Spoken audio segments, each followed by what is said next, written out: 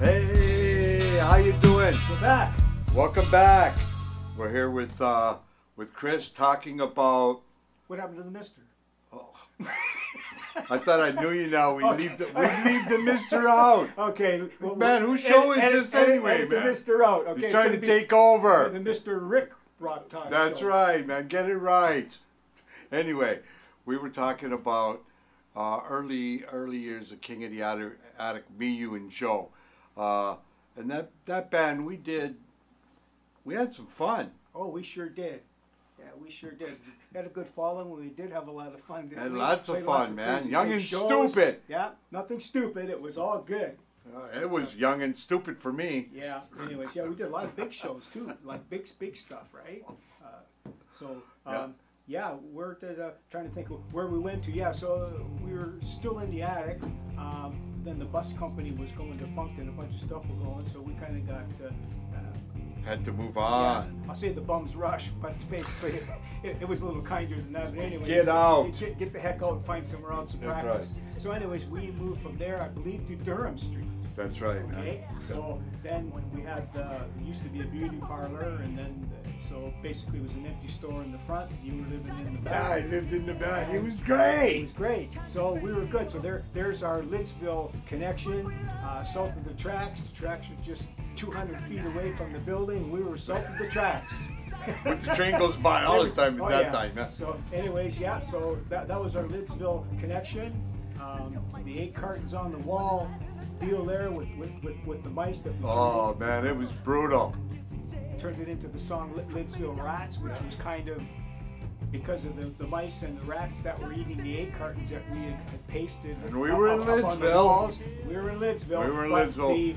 The Lidsville Rats were actually the younger guys that were hanging out on their bicycles at that time, and they would ride up and they'd all park out on the street there because it was too small to get anybody in, and we would open the doors and they'd all come and hang around. So there's where we had our Lidsville Rats. That's kind of what we coined all these young guys that were hanging out there on their bicycles watching us play, right? So between that and the mice in the walls, so we kind of called it Lidsville Rats. So that's kind of where the thing came from. That was my inspiration for Lidsville Rats anyways.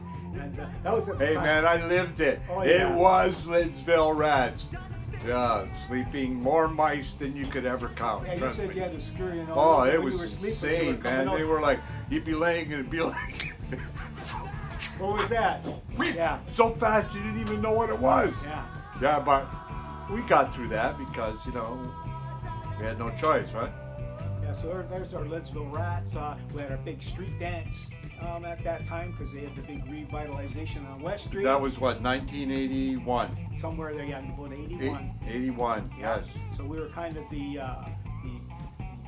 revitalization of what was now turned out to be Canal Days and everything that came after that. Because before that, they used to just, put a couple of pylons up and block part of the street off, and that was, years and years before we even played there. So if you look at, they say Canal Days when it actually started, they're counting a heck of a lot of years, but Canal Days is pretty short time frame. They're counting all these crazy little bazaars that went on before that or whatever. Yeah. But we actually were the premiers, I think, of it really proliferating forward, that it actually really turned it into something where they closed off, streets and blocks something. Yeah, unturned it, after blowing all the power out and almost blowing the generator out of Port Colborne.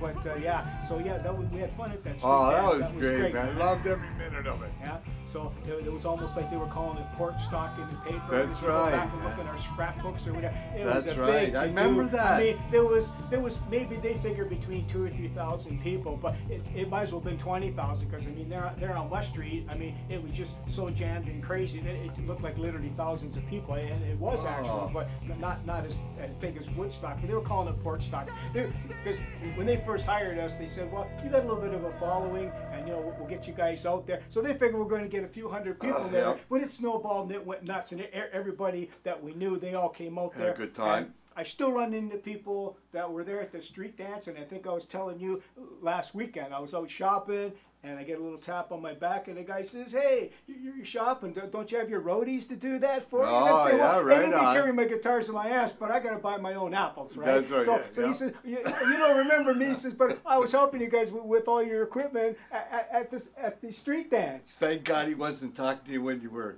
playing with the nuts or something. Yeah, no, I wasn't grabbing my nuts. I was grabbing apples. So, anyways, It was a joke there. So you come out of the woodwork. So there again, so there's a lot of people that remember that, and you know, even just a short time before that, somebody else contacted me and said, "Hey, remember me? Da-di-da-di-da. I remember you guys from the street dance and everything else." So I guess we affected a lot of people, because I've had actually guys come up to me and say, "Well, after I seen you guys, I wanted to play," and we figured, hey, that's a real rock band or whatever. So they were really inspired. Between that and us playing up at the park and some of the bigger shows we did inspire a lot of guys who said, "Hey, we want to be rock guys like King of the Attic." I mean, we were superstars, but I mean, to them, they really looked up to us and said, "We want to be in a real band and play some heavy kind of crazy stuff," right? So we did inspire a lot of people. So from time to time, you know, I get people kind of reminiscing over that. Yeah. So anyways, we progressed to that. Then at that time, you had to move out of there, and we ended up going. Yeah, I left and I had to go on an adventure for a while, so I was gone for a while. So you guys, I remember this. You guys brought Bruno in. Yeah. Bruno DeCipio. Yeah. So my Spider bandmate that we had started up with. Yeah. He had played in various bands, you know, through the years, and we were always good friends, but he was always either playing with somebody else. So anyways, Bruno came back into it. It was me, Bruno, and Joe. Bruno knew Joe because we used to hang around. That's right, like perfect. all this time. So even though he hadn't been playing with us, you know, we knew Joe from being back in the Spider days or whatever, so it was almost like an upgraded heavy rock version of the Spiders, except we could actually play something now. But it was fun anyway. So anyways, Bruno joined the lineup, and then of course we got into our '80s stint there, where we did a lot more recording. You know, and we had quite a few things on the go. We did a lot of big shows, and that was probably the one of the pinnacles over the years, because that plateau in the '80s, we were kind of revolving back around again, and it was almost like prime time for us. People say, "Hey, you know, we like all those big Marshall amps, and we like that hair, and you know, put on your parachute pants and do your thing." They were all into it. So there you go. Yeah. So basically, we kind of found our niche again. So going from the stadium rock and the arena rock and playing these bigger venues, some of the bars were getting bigger at that time, and say, well, you actually could go and play a bar where all the big bands were playing. So there was a place for us again. Yeah. So other than just being kind of framed to being outside or whatever, because we just like to do bigger shows, and we were just kind of just too big for the inside, we finally were reaching some bigger hotels or clubs or whatever you want to call it. So yeah, the '80s was good for us, and a lot of bands at that time. So basically, that's what we kind of developed going forward into kind of the King of the Attic that you see here. Like I said, you know, with the Marshall stacks and all kinds of multiple systems. We've always been known for having big state-of-the-art systems and always kind of being ahead of our time. Even in the '70s, when we had first started off, we always had kind of a unique approach to the sound and look, and that's why people wanted to work with us. And you remember, we had scads of equipment, because guys always wanted to try stuff out, and so we would kind of put all these different innovations together. I mean, it's fairly commonplace now, but back then they just weren't splitting up the sound the way that we had started to very early on, and even playing with multiple amps or whatever. There wasn't that many people doing it. Of course, you know, all the big superstars, Jimmy Page and all, they finally got into it, but it took a long time for basically regular bands to kind of proliferate to the point to say, well, you know, you need multiple amps, and you need different type of things if you want to get that bigger sound, and you need a sound system that's capable of moving sounds around with the matrix and creating a monitor mix that's going to allow you to hear what you need to hear when you get big drums, mic, and things that are going on. So, but we started very early time, even back in that stage there when we were doing the street dance and doing whatever. I mean, they looked upon us because we actually brought all the equipment there. That was all new to them, all this kind of lighting and everything. We supplied everything there. So they said, well, they couldn't even have done their, you know, their dancers and their stuff that they had going on, because we had all the lights. So basically, we had lights, we had PA, we had everything. So it was the first time, I think, that they had actually got involved with saying, well, you could bring a big system in and be able to actually, turn it into an event. So I'm really proud of that because we kind of pioneered that. But anyway, we proliferated through the years in the 80s and the 90s, and various people coming in and out again. Gary Kelba, Garthy, I mean, he was with us back, like I said, when we were doing the street dance. And when we were out in Wellandport, we held some big shows in the community center there, and we did a bunch of big events. And he was our roadie and our friend because he was actually friends with Joe, and he worked with everybody. So Gary became an integral part of the band as a friend. He was young too. And he was young. I mean, he was just a kid, and he had his band and used to help us out. We had a few friends who had bands, so he was fabulous. Had a bunch of people help us get some stuff around. So we more or less started off as a real good friend and a good fan, and he played drums or whatever. We jammed once in a while, but we already had a drummer or whatever, so he was just friends of the band, but he really liked the band, and of course he turned out to be our mainstay later. So later when Joe's life changed again, and he had to do some other things and he wasn't able to play anymore, well then Gary came into the lineup. In between times you moved to Hamilton, you had some things going on with your life, so then Bruno came back into the band. So as I say, then we had Bruno and Garthy playing drums and myself, and then that also proliferated through as part of the 80s. Then Gary had something else there. Again, you got to remember, people are working jobs with their lives, and so I mean his situation changed. And then Dave Chu came into the band, and that's when we did our 6-pack to go, and out at Muffins and all the big shows that we were doing out in Crystal Beach.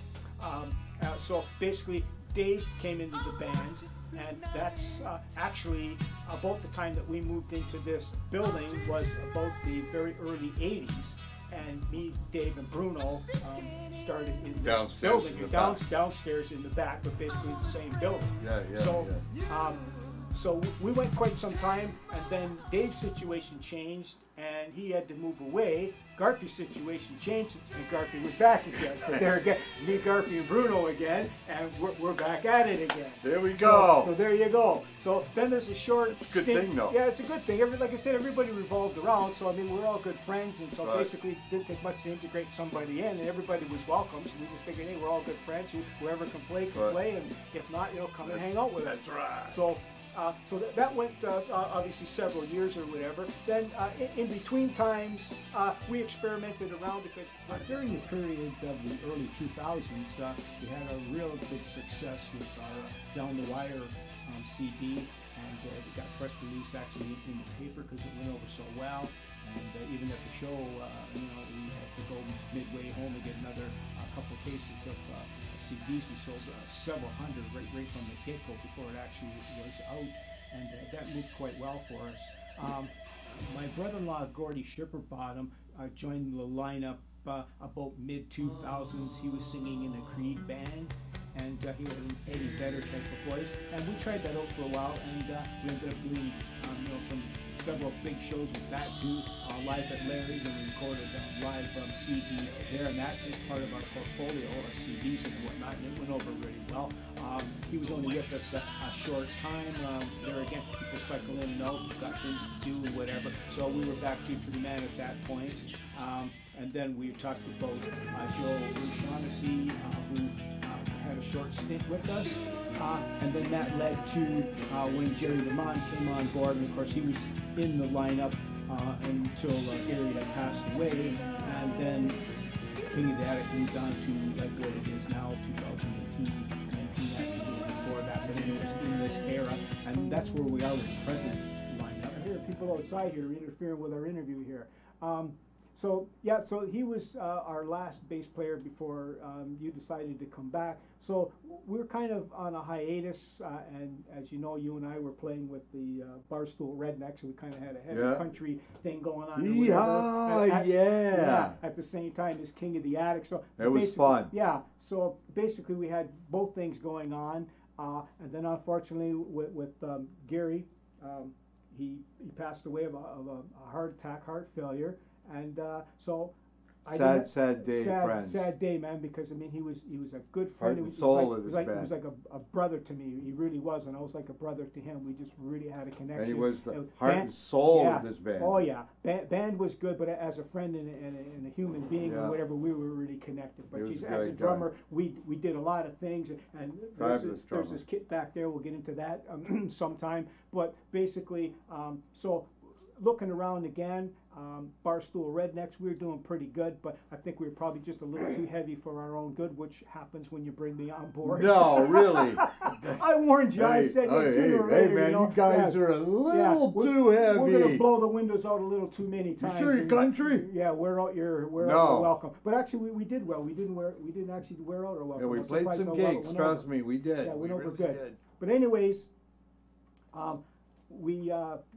was out of a drummer, and the Barstool Redneck thing, we were having fun with it, but Ian, who's our illustrious cameraman at the moment, playing it with us in the Barstool Rednecks, he's been a fan of King of the Attic for quite some time, and he said, well then, we're doing heavy stuff and we're doing some of your material, and we've got all this going on. Well, why don't we just, resurrect King of the Attic and keep it going? So that's great with me. I mean, he's a great drummer and he's heavy duty, and he knows us for all that time. So basically, that's how we came to have the lineup that we have now, of course, with Rick and Ian, and that's been King of the Attic, I think, for going on maybe 3 years, maybe even almost 4 years. Almost. Now, time flies. It just seems like a few years, and it's taken us a while to develop, to the point that we're at now. But there again, all these things take time. I mean, we're all good friends and we've got good chemistry. But eventually, when you get it to where it's really like in the pocket and it's really solid, over the last year or so, I think we were back to the plateau or the level of music that King of the Attic has always tried to aspire to, and maybe even more so. So I'm very happy with you guys in the lineup, and I think basically we're probably the best. Where's our $1,000 bonus you promised us? It's in the mail. The check's in the mail, man. There's no problem. The checks are in the mail. Did you hear that? Yeah, the checks are in the mail. The check Yeah. is in the mail. Yeah. I've heard that a few times, Yeah. man. So Okay. anyway. You keep eye for your check in the Yeah, mail. I mean, it may take a little time. I'm still looking. Yeah, I got no control over the postal service, so I sent them out quite some time ago. Yeah, If you didn't get them from China. better talk to the postmaster general or somebody. I don't have it. Checks in the mail. But anyway, so we got the lineup that we have now, and of course it's great. So basically, I look forward. I love it. To progressing on, and we got a lot of things that I know do. Ian loves it. Yeah, we're doing all our videos and doing all our stuff, and we got a lot more stuff coming, so you watch for us, and we're going to continue on with some more material. So basically, we're going to progress now probably to what we would consider to be almost like a rig rundown sort of thing, because people are always asking us, basically, why don't you show us a little more detail on some of your stuff.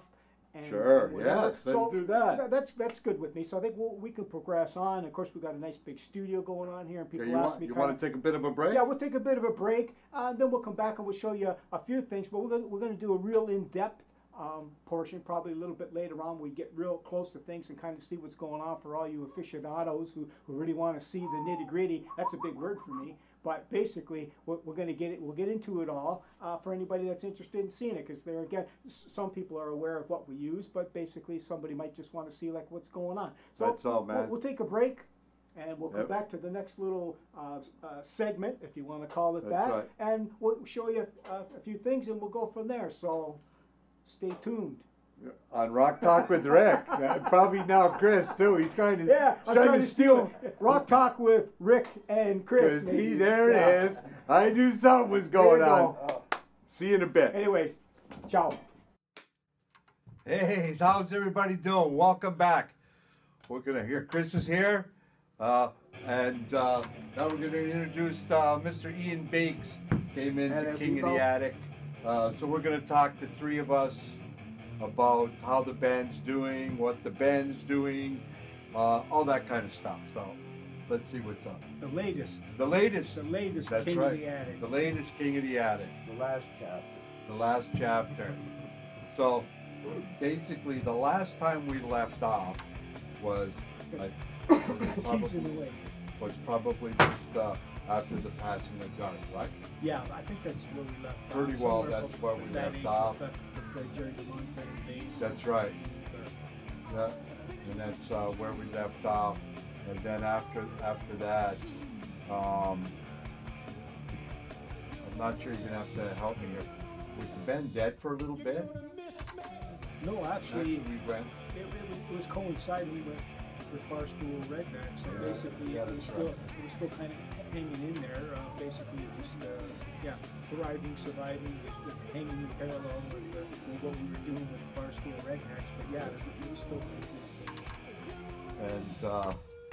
And then our singer kind of had an illness or two and had to drop out, and that kind of went sideways. Barstool Rednecks. Barstool Redneck, yes. And so then we kind of all chatted and said, well, we might as well keep the king alive. Long live the king. Long live the king. By the way, which one's king? See, I may not be pink, but which one's king? and this band's been going since what? What's Like, gonna hold you to that date again? Like what we we're figured talking- out 76? 76, 1976. So the band is what, 43 years old. I don't know myself. Okay, they're 43 years old. So, and then Ian came in right after all this, right? And we did some revamping and a few other things. Tell us your story. It's pretty interesting about the band. How you found about King of the Attic? Reiterate from a couple episodes ago from the street dance. I was one of them youngins. I am the baby of the band. Street dance in Port Colborne in 1981. You're talking, yes. How old were you? Probably 15, 14 maybe. Okay, right. Well, the same age as the Lidsville Rats. Yes, except I you didn't have a was. bike. You didn't have a Except I didn't bicycle to live in sit on the Lidsville. street. You didn't live in Lidsville. Couldn't afford a bike. So go ahead. And yeah, man, rock and roll kicked my ass. Oh, can I say that? Yeah, it's our video. We can do what we want. Right on. And I wanted to rock and roll from then on. I just going into high school, got in a band, started playing drums. 30, 40 years later, here I am, boys. With the Kings. Yeah, I can't believe it. It blows my mind. It blows my mind. Yeah, who thought? Who'd have thought? When you seen these rock guys, as we were talking about, saying, geez, I'd like to do that someday it was going to happen, Generational influences Oh, yeah. here, people. Yep. Yeah. No, Like, that's no lie, you know, either, man. That's, and that's great though, because the band's been going that long. In the years before, I remember we played a lot of gigs. We don't play that many gigs anymore, only because there's not a lot of places to play, right? for the size caliber. For the size of what we're trying to do. Yeah, But yeah. we're busy recording in the studio, right, Chris? Well, we sure are. So We're always messing with recording something. Video. Videos, we're into the next Everything. millennium now with all the new stuff. we're doing We're pretty all, hip for old guys. That's right. Old dinosaurs that know how to push a button on a computer. We're doing pretty good. That's it, man. It's been an experience for me, coming and going a few times in the band. But it's all been great because the original material is fabulous. Some of this stuff you got to remember was written in the 70s, and you try to bring that forward 43 years. Well, I'll tell you, it's pretty tough on the body. It's pretty strenuous. Eh? But You you older don't guys, dare lose where you are because you're screwed. these older guys that are out there that have been doing it for 40, 50 years, out there chopping along, beating the grind, playing every hole Yeah, just to keep around it going. Yeah, just to be a musician. You know what we're talking about. You guys have been out there, you've done that. And I praise all these musicians that go out there and want to do it every week. But anyway, so we're on to different things and upward. Upwards. Rock and roll. Upward. Yep. So yeah, we got a couple more videos in the works. I'm going to work on some more material to bring to the people. And Sure. Got a couple toasting in the oven. We just haven't got around to finish them up. That's right. That'll be pretty good.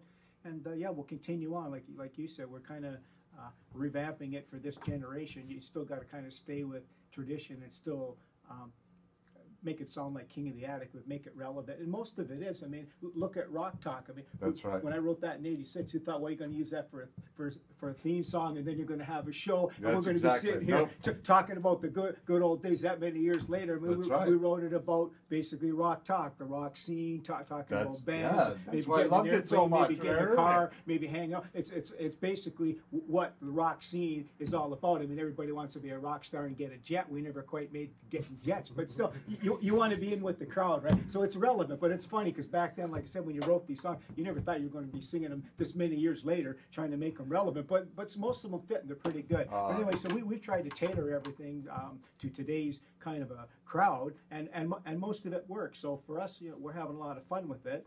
And we keep experimenting with the sound and bringing it forward, but we find for some of it we actually backstep a little bit, and you kind of reach the little niche where the sound of the music and the way you play it coincides with what you're doing. And so you just can't come out and be a crunch, be a heavy metal band, because it really doesn't fit. Although it's got that heavier, little bit more attack to it these days, a little bit more crunch going, as we've been finding out. We've been dialing some of that back and basically get a little bit more of that open, airy sound, and it seems to work for us. So we've tried some experiments. Some of our early videos are fairly crunchy in nature, and they're pretty good. But when we look at them, they just got the edge that just doesn't quite go. So we're revamped. So like I said, the technology is upscaled, and we kind of found our niche again. So we're trying to make it sound like today to the best of our ability and still stay true to what we're playing. So and it's working out. So we're hoping everybody's enjoying it, and the feedback is good. People are saying, hey, we're still enjoying it. So the old King of the Attic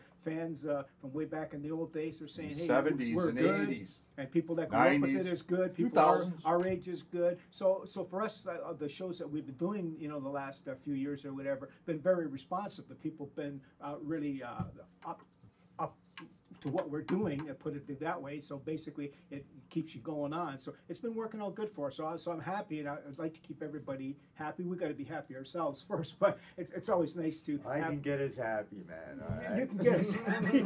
After this, we're going to get real happy. Everybody's going to get real happy. Okay, so happy. That's right. So anyway, so yeah, we're up to date pretty much with everything that we wanted to tell you, and through this epilogue or episodes, if you want to call it that, we are going to bring forth a few little pictures and videos and things that are going to kind of weave in and out. So if you've been watching it, you're seeing it. So as we're talking about it, we're kind of planning over the years. Yeah, bringing some of the artifacts forward, and bringing some of the things to light there, just to kind of show you everything that's been going on. Yeah. Some of the older pictures and a few things that we talked about. So as you've been watching now, we've been trying to insert some of those background things in and all the old history bringing in. We could be here for an awful long time, but we try to keep it. Hopefully it's interesting. We brought a lot of stuff forward, pictures and documents of things that people like to see. So we've integrated all that in, and all I can say is I hope you really enjoy it. So we're going to kind of move along. Looking at the rig, and like you've asked me, we've had a lot of questions. Show, take over. I'll just hey, what are you doing, buddy? Okay, yeah. I think you should say. Well, how about tell us about your stuff now? So go ahead. No, there we go. I got no stuff. Got no stuff. No, I'm just joking. Anyway, right on, man. Tell us what's happening. Well, we'll do a rundown. I guess we'll do rigs. Okay, right on. Have a little bit of fun. We'll let you all people see what's happening here. There, you heard. And it's available. You can bring it on. You can do recordings. You can do the whole 9 yards, videotaping. It's all here.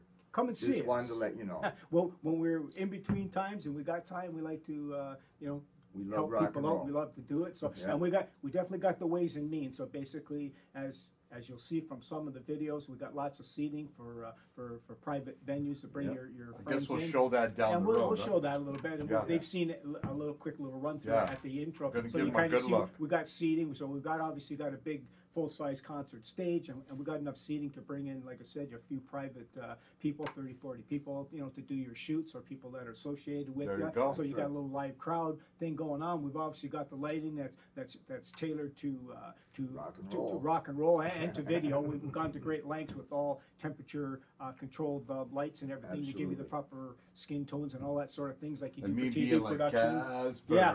Casper's so white. We got a special purple light for him to kind of make him look humanoid. It doesn't matter, instead of man. a zombie.